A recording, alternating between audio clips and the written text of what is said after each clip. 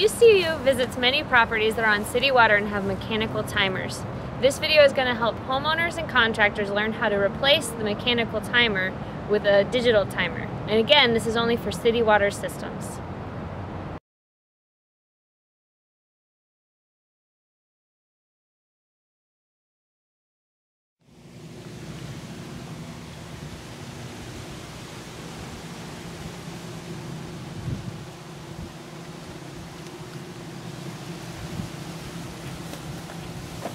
What we have here, we have a mechanical device, mechanical clock.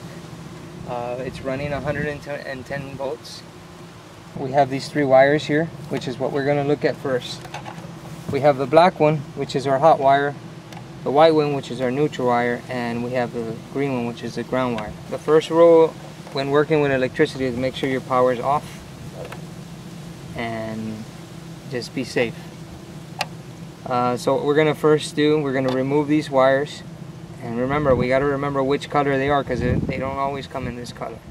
Alright, if that was, let's say if that was like a red and a blue, how would I know which one corresponds to what?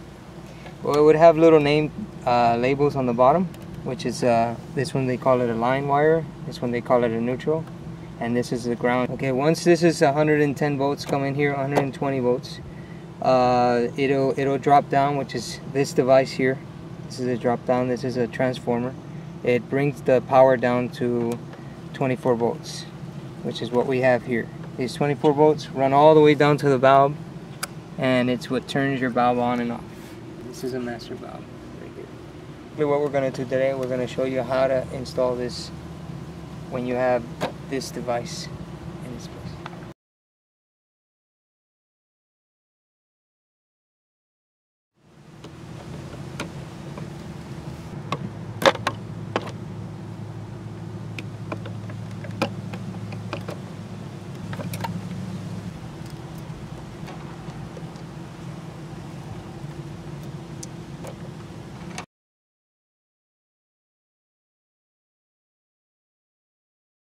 Okay, this is what we have left coming from your home.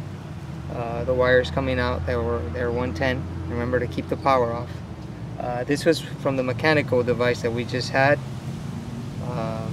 We pulled these out. Remember what we had over there, which was the black one was the hot, the white one was the neutral, and the green one was the ground. Okay, and this is the new digital clock that we're about to install, which is, if you look at it, they're basically the same colors if you have those colors in there already.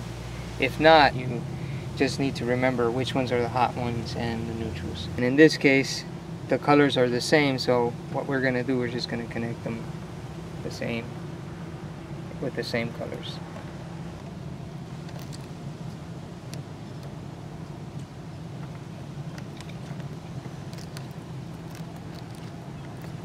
Okay, these are the wires that are coming from the valve. They're the 24 that are powered by 24 volts.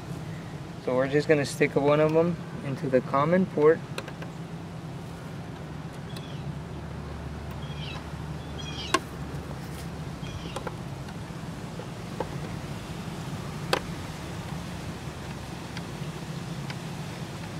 And since this is a master valve, we're going to stick it into the master valve port, which is labeled usually MV. And that is it.